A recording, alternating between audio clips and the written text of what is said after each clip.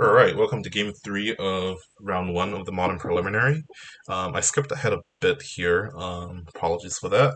Opponent has kept 5, and then went land go, so that likely, it's not a cage, so it might be like a turn 2 Kiln Fiend, turn 3 Big Turn sort of hand, it could be like a Blood Moon hand, who knows. Or it could just be a Path to Exile. I wasn't sure at this time whether the red-white Prowess deck actually does run like Skullcrack and or Path XL. A lot of them do, even like main decks. So I believe like actually the post-sport configuration should have like two summoners, two Pact Negation to counteract that. Anyways, let's talk about my hand here. We got the two Pain lands, which aren't obviously great against red decks. We do have the Allosaurus Rider, and we do have the Neoform here. We can even go for a turn 1, but I think that's unlikely for us to do. It's also dirty in that like not only does it have Summoner's Pact, which we need to use, but we also may have to pitch the Nourishing Shoal, which isn't great. So I think ideally we draw like 2 green cards in a row, or like at least one other green cards, or like an Allosaurus Rider, so we can keep the Nourishing Shoal one for when we combo here. So let's see what we draw. Alright, perfect. Non-pain land is good. I'm not looking forward to having to pitch the Nourishing Shoal if we have to combo, but they are on a multi-5, so depending on the texture of their hand, we can pass to turn 3 if we want to. Okay, so that's interesting. Not even a burn spell. So what do you got here? Kiln Fiend? Abbot. Okay, so that's a bit alarming. So they have the Blood Moon. Okay, so they have the Blood Moon, but they can't play it because that's not how Abbot works.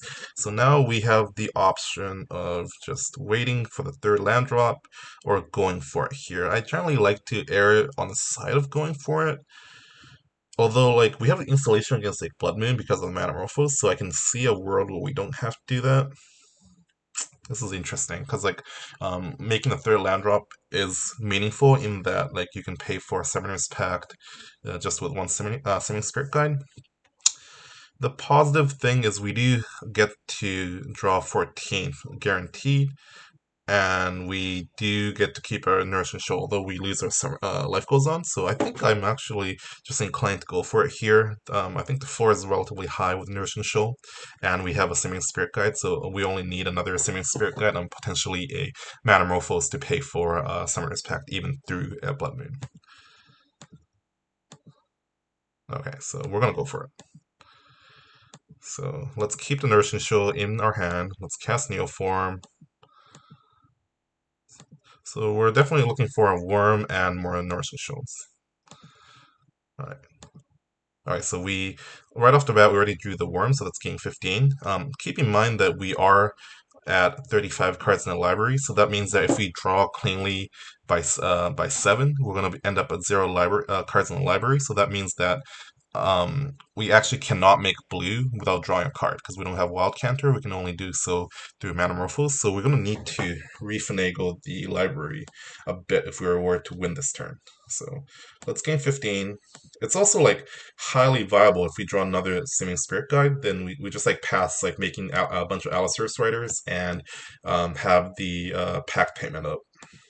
So let's see what I do here. So we have another Simian Spirit Guide. We have 2 of them.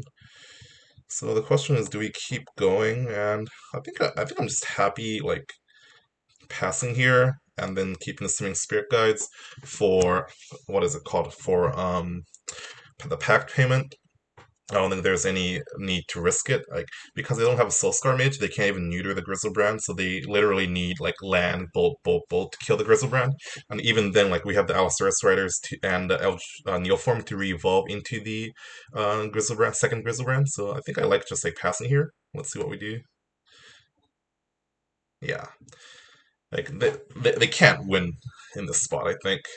So I'm going to be happy here. Let's keep the mana and the Metamorphose to insulate ourselves from Blood Moon, so we can pay for the Summoner's Pact even through a Blood Moon. And we have a Neoform in case they somehow kill the Grizzlebrand, so we should be safe here. Okay, that's annoying. But we had accounted for this because we had the Neoform, right?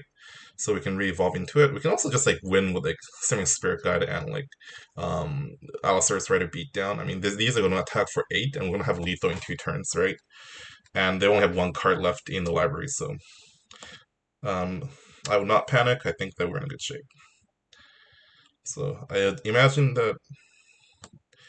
Okay, that's interesting.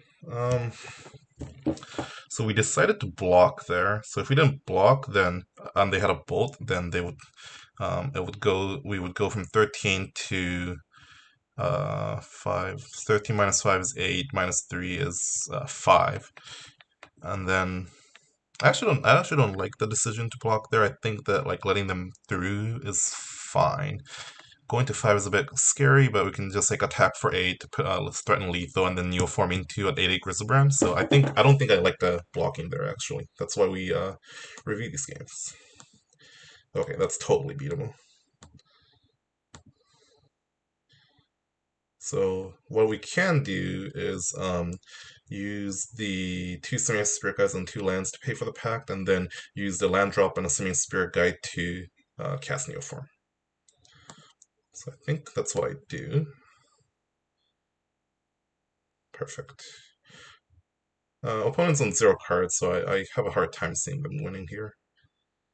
We'll attack for value, and then we'll Neoform into a Grizzlebrand, and then that should be it.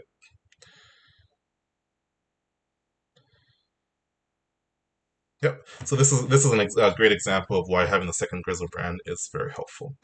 So we can beat the first removal. All right, the only like they would have Path exiled already, so like Skullcrack is a consideration, but we're just still gonna attack.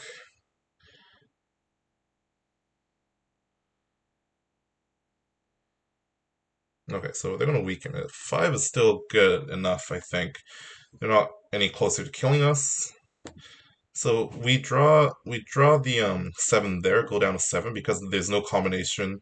There's very little combination of them killing us on the spot. It has to be like exactly Metamorphose into like Lightning Bolt, which is like runner, and I think the percentage is low enough that it's worthwhile to try to like finish the game. Although I could see that not being right. Yeah, we immediately whiffed. We have the Abrupt Decay to keep us safe. I think the game is over here. We're just gonna decay the Soulscar Mage for the funds, and then we win. So that was round 1. We had some interesting decision points there, but we did squeak out a win against Red White Prowess. So thank you for watching, and I'll see you for round 2. Bye bye.